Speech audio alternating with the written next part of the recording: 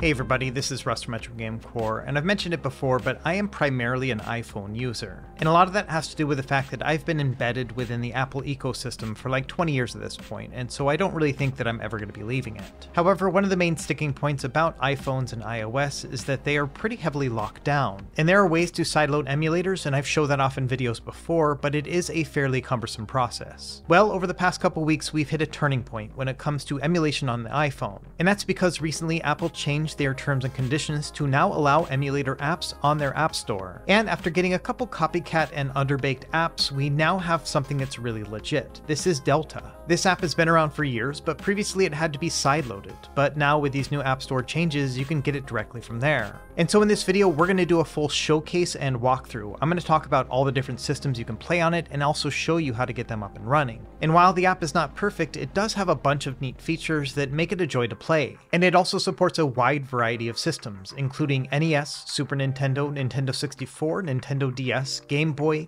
Color, and Game Boy Advance. And I think what makes me most excited about having this on my iPhone is that I now have access to all my emulators just at the tap of a button on the phone that I have with me at all times. This means if I just want to sneak in a minute here or there using the touchscreen controls, I can do that, but then also it has full controller support as well. We've got a lot of ground to cover here, so make sure that you grab a snack and drink, and let's go ahead and get started.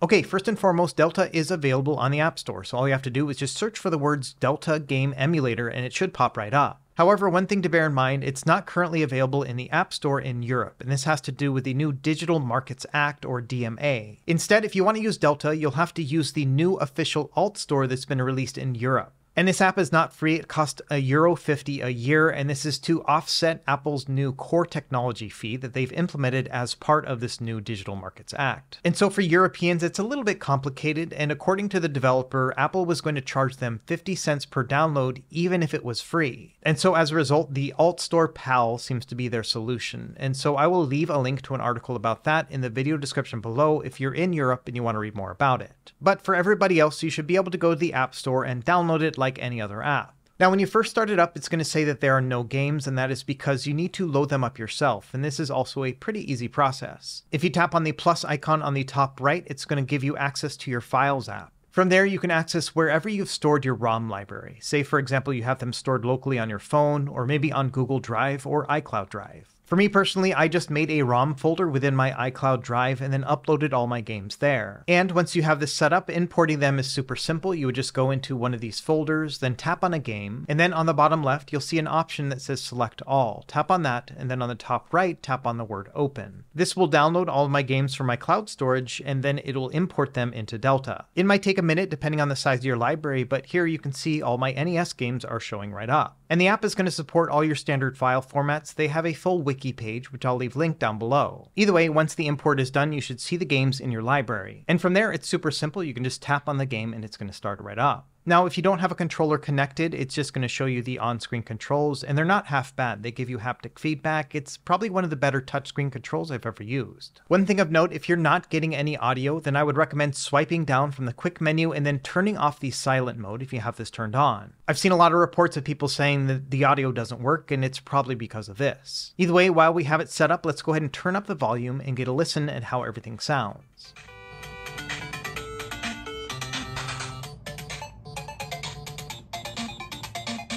Overall, I think the audio is pretty good. They're just using standard emulator cores that you've probably seen before on other apps like RetroArch. Every once in a while, I would hear an audio crackle and pop here and there, but for the most part, I thought it was pretty solid. Now, while in game, if you tap on the menu button, it'll bring up a quick access menu. We've got a couple different options here. For example, you can choose to save and load a state, and they also have a cheat code option too. Now, as far as I can tell, there's no way to import a cheat database, so you will have to type in your cheat codes manually. And depending on the system, it's going to be supported by like Game Genie, Game Shark, or Action Replay. So it is a bit of a manual process to add these codes. It's kind of old school in that regard. Either way, your other two quick menu options include a fast forward toggle as well as an option called hold button. And this allows you to set a button to be held down the entire time when you're using touchscreen controls. And there are a couple use cases where this might make a lot of sense. For example, if you're playing a racing racing game like F-Zero, instead of having to hold onto the gas button, you could just set that as being a hold button. And to set this up, you go into the quick menu, then the hold button section, then tap on whatever button you want to hold, and then once you exit the menu and return to your game, the button is now going to be pressed down. And depending on how you play this game, that might be a good or bad thing. You might want to let off of the gas every once in a while. This is not going to give you that. Here's another example with Super Mario Bros. 3. With these games in particular, it's hard to press down on the run button while also pressing the jump button. And so instead, you could go in and set the run button to be constantly pressed down. It does take a little bit of time to get used to, but I do like the fact that they have this as an available feature. And even though it is pressed down, if you press the B button again, it's still going to do a tail swipe, so it kind of gives you the best of both worlds. Now, even though we do have save and load states available in the menu, it also will autosave anytime you close a game. So for example, when we close out of Castlevania and then try to start it back up, it's going to ask whether or not you want to resume your game or restart it from the beginning. And so in addition to in-game saves, you also have this autosave function, which makes it really handy with a mobile platform. Now, one thing of note, for both Nintendo and Super Nintendo, they both are playing at an 8:7 aspect ratio. As we'll discuss later, there's no way to change the aspect ratio within the app either. I'm sure this will make a lot of people happy, you know, those who like that 8:7 aspect ratio, but me, I'm a 4:3 guy, and so I wish we did have that choice. Now, once you've imported your library, you might notice that some games have auto-downloaded box art while others do not. And this all has to do with your file name, and I found that with certain systems, like Nintendo for example, it doesn't pull up any box art for some reason. Thankfully, there is a way to change that. Let's use this game as an example. This is a patched version of Final Fantasy 3 or 6, depending on where you're from, and it has a bunch of different bug fixes and things like that, but as expected, it doesn't show the box art. So to change it, you can just long press on the game, and then it'll show an option to change the artwork.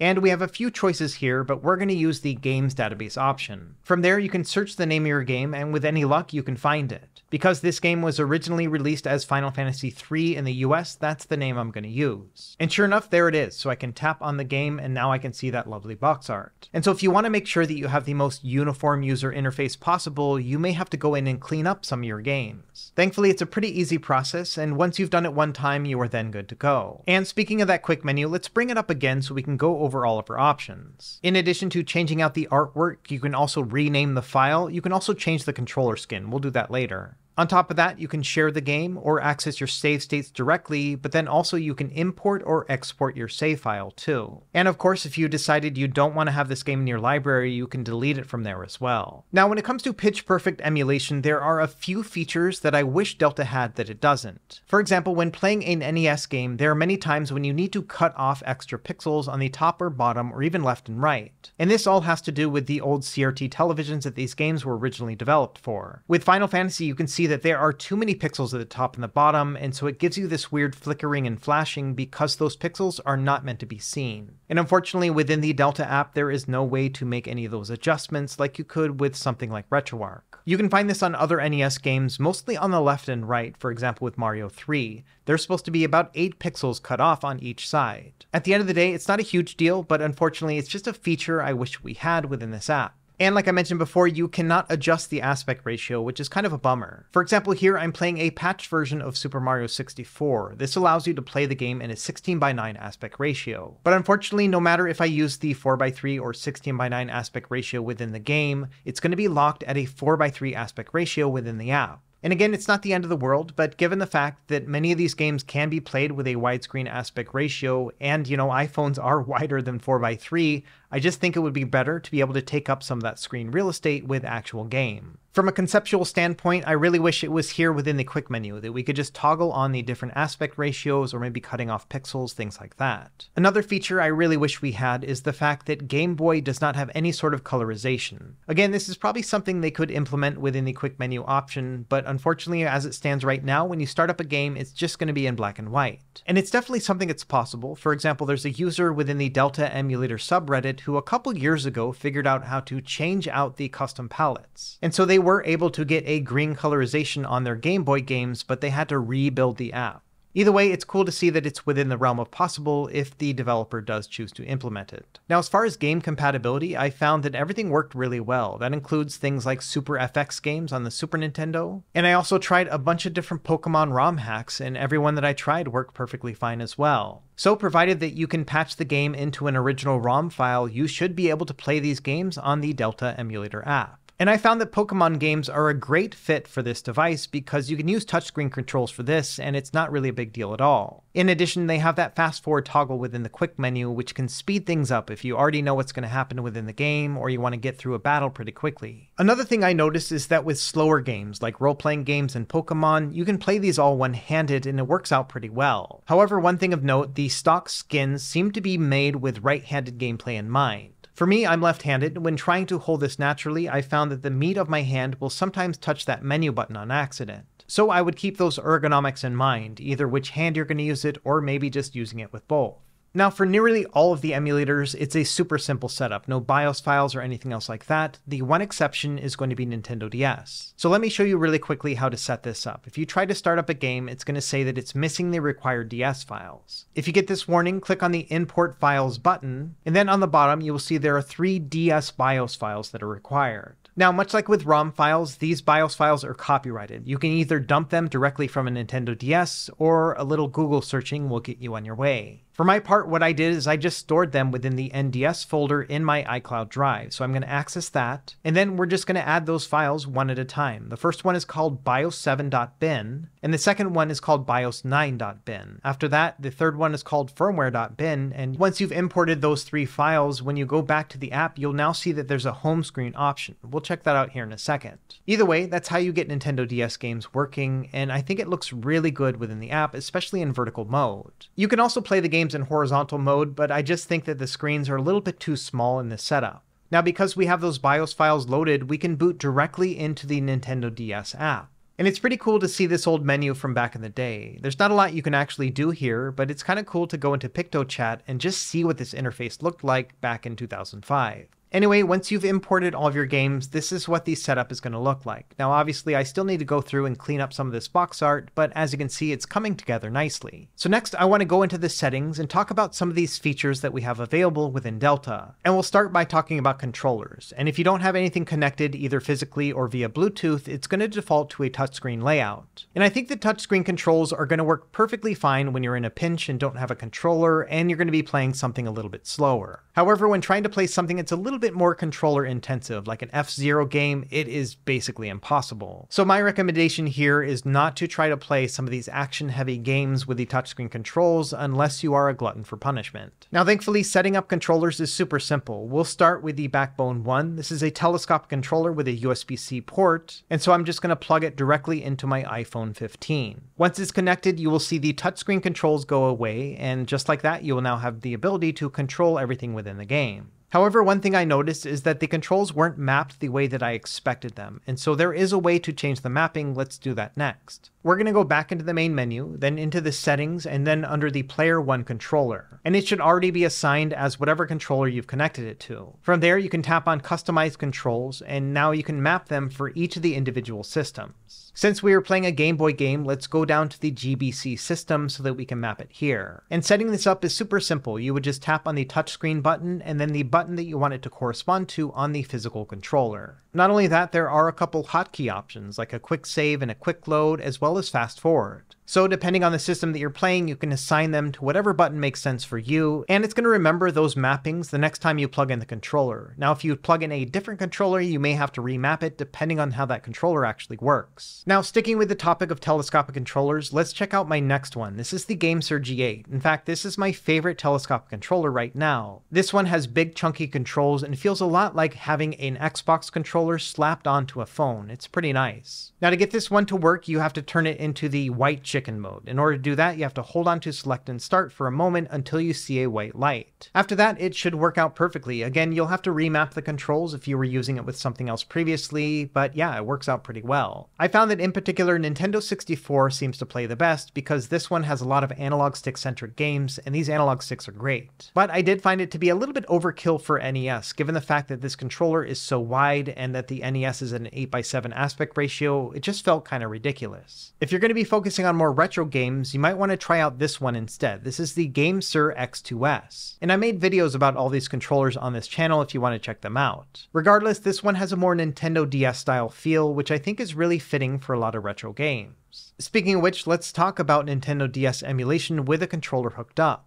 And right off the bat, the first thing I noticed with an iPhone is that my little camera island or whatever they call that on the far right is really prominent within the screen. And unfortunately, like with the other systems, there are no scaling options here, and so there's no way to actually avoid this. But to be honest, after a few minutes of gameplay, I just kind of ignored it and it just sort of faded away and I didn't really see it anymore. Either way, if this is something that would bother you, I think it's something to keep in mind. Now, one system I found that needed a lot of button remapping was Nintendo 64. By default, this one has the Z button set as the select button for most controllers, and the Z button's a pretty important button. You're probably not going to want to have it there. It'll really depend on the game, but for most of my use cases, I prefer to put it at the R2 button instead. And one thing to note with these button mappings, it doesn't seem like they have the L3 and R3 buttons available at all. For example, I wanted to make the R3 button the fast forward button here with Nintendo 64, and unfortunately it just wouldn't register the input at all. Either way, yes, if you're looking to play more action-heavy titles or something that relies more on an analog stick input, I would definitely recommend getting a telescopic controller because this is going to improve the system quite a bit. And if you're looking for recommendations, I would say that the GameSir X2S is probably your best bet. This one is pretty compact and also relatively cheap. It's only 45 bucks. And I think another controller that works well for it is the Backbone One. This one's a little bit more expensive. It usually goes for $90 to $100, but all the same, this is a really comfortable experience as well. Now, in addition to these snap-on telescopic controllers, you can also use Bluetooth controllers, and these work perfectly fine as well. For the best experience, I would recommend getting a controller with an X input function. One of my favorites is the 8BitDo SN30 Pro. This one kind of looks like a Super Nintendo controller, but has R2 and L2 buttons,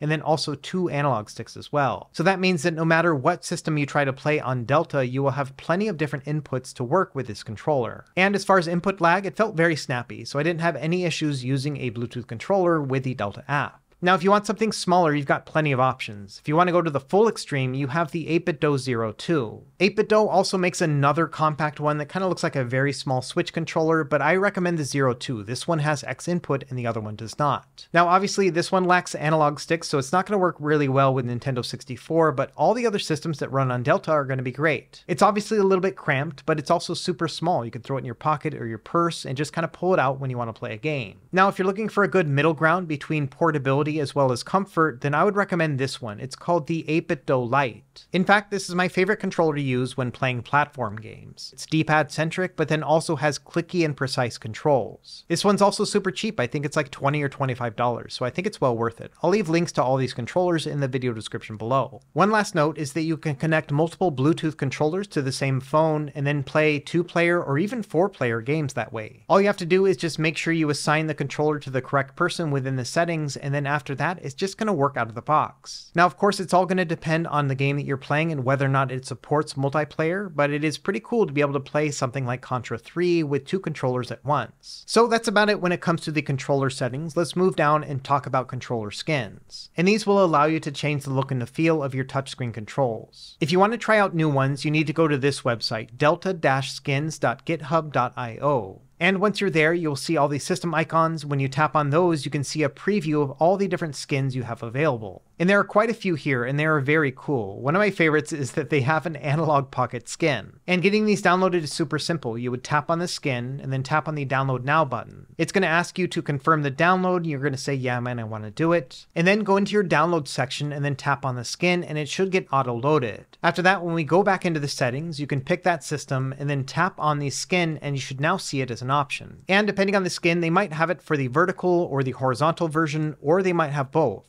Either way, that's how you swap out between the different skins.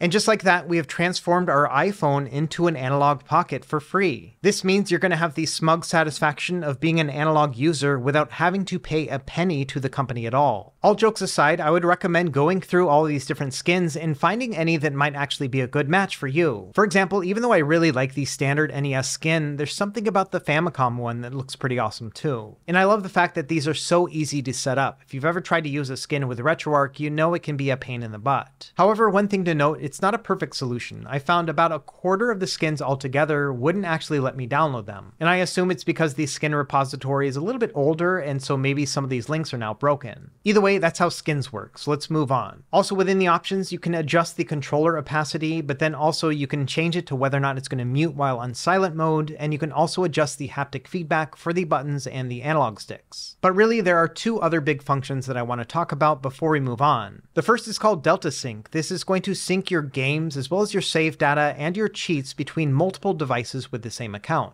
And setting this up is super easy. You will just turn on the sync and then you can choose between setting it up with Google Drive or Dropbox. And once you've made your choice, you can just sign in to either of those accounts and then link it and you will be then good to go. There are some app permission requirements, so make sure that you read through it and that you're good with it. But once you have that set up, it's now going to upload all of your games into either Google Drive or Dropbox, as well as your save states and your cheats. And so not only do you have a backup of everything, but then also if you happen to get a new phone, you can just sync it again with that same account, and then you'll get all those games and saves without having to transfer anything manually. Okay, and the last settings feature I wanted to show off are what they call home screen shortcuts. And by default, it's going to show you your 4 most recently played games. So if you just want to jump right back into the game you were playing, that's going to be super handy. However, you can also customize this list and put a specific game if you would like as well. To set that up, you're going to turn off the recently played games and then delete them from the shortcuts section. Then below that, you'll have a listing of your entire library. So then you can scroll through and then find a game and then add it to your shortcuts. And once you've found a game that you want to use, just tap on it. It's not going to give you any feedback that it's actually been added, but if you scroll up to the top, you will see it up there. You can also use the search function instead of scrolling through. So say you want to add a Pokemon game, just search for that word. Then you can scroll through all the Pokemon games and choose one. I'm going to pick Pokemon Prism. This is a ROM hack for the Game Boy Color. And that's really about it. You can use up to 4 games within the shortcuts menu. Now to access these games, all you have to do is find the Delta app on your phone and then long press it. This is going to bring up a submenu and you will see those games that you selected. From there, you can tap on it and it will start right up.